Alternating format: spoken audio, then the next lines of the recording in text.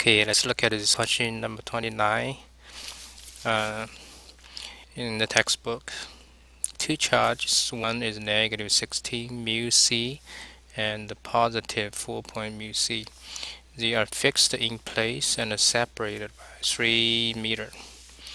Okay, so let's draw the graph. Okay, so one charge is negative, so it's 16 mu c, and then the other charge, let's just draw a line, go through this. Okay, yeah, this is a negative charge, let's just put it here.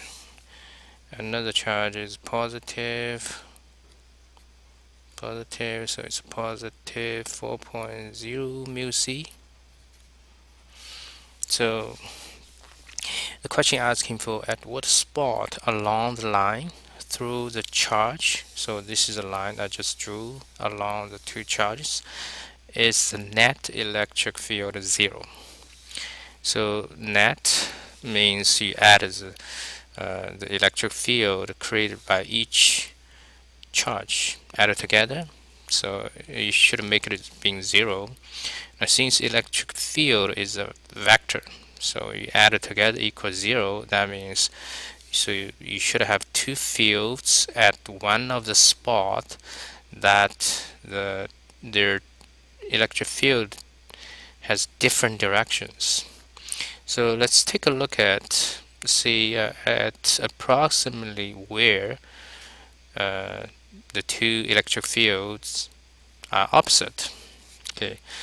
To determine the direction of electric field, just assume you put a positive charge at somewhere, and then if the force acting on them is opposite, that means their electric field is also opposite. So I'll put a sentence here. So direction of electric field, I just use E, right, is same as direction of electric force. I put a Fe on positive charge. Okay, so you can imagine if there is a spot in between them. See, if we have a spot here, so you can see if you place a positive charge here, so then the force acting from the negative charge is going to pull into the left, and the electric force from this positive charge is going to push to the left as well. So that means these two electric fields added together won't be 0. Okay, so take it off. So what if there's a spot here? See if it's possible. And then if you place a positive charge at this location, so the positive charge is going to push over there, negative charge is going to attract this way. Okay, they should be okay. So we should have let's make this Q1, Q2, and then I label this as E1. So E1 is electric field created by the Q1. By Q2. Okay, so yeah, so I label E2. So that means because the positive, yeah, if you place a positive test charge. Yeah, if you place a positive charge, normally we call it a test charge. A test charge is supposed to be positive and supposed to be small, and then we can, if we're talking about an experiment, so the test charge is to place the here, and then we can measure the electric force, and then we can determine the electric field. Okay, so E2 should be going this way. That's exactly the direction of the supposed electric force from the Q2. Okay, but the electric force from the Q1 should be this direction. So we label E1. Now when these two having the same magnitude, and then the question, we can solve the distance here. So if we label this distance as d, so we're going to solve this d. That's exactly the question asking for. Okay.